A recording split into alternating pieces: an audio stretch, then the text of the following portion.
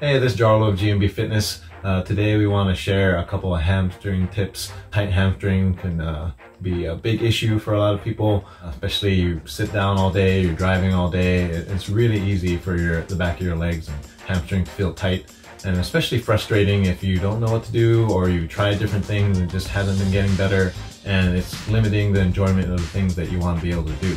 So this video shares some great tips on how to get started and a couple of movements that you can do throughout the day right away, and only need a chair and a small step tool to get started. Here in this hamstring stretching tips video, V is showing how you can use it sitting in a chair and either using a small step stool or a same size chair in front of you.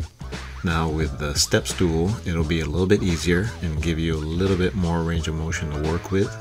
With the chair, it's going to make it a little bit more difficult, so if you are a little bit further along, you can do that. Now you notice the first thing we're doing is keeping the knee pretty fairly bent, about 90 degrees or even a little bit more, and it's sort of like you're into a lunge position. So you put your foot on stability either on the stool or on the chair in front of you, and keeping your chest up, I want you to lean forward and come out of the stretch, lean forward and come out of the stretch really slowly, trying to feel where you are in your range of motion. Maybe you need to let your knee rotate out a bit, maybe you need to let it come in. Just go ahead and play with it. And what you do is you do 10-15 repetitions, and then you hold the stretch position. So you do a 10, and then on the last one you would lean forward as much as you'd like and hold about 30 seconds to a minute. Switch sides. Moving on, you would then slowly increase how much you keep your legs straight, and the straighter it is, the more you're going to feel it in your hamstrings. Again, go slow, go easy. It's better to do a little less today and try and do a little bit more tomorrow than to overdo it and then not do it the next day.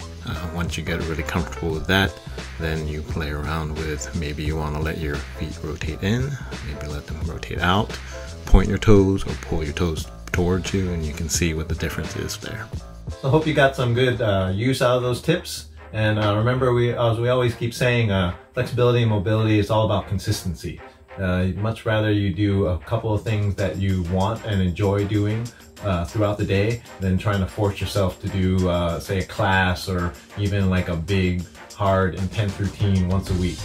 Much better to find something that you can do and want to do every day. So for other great videos to help you feel and move better, check out our hip mobility routine and our squat videos.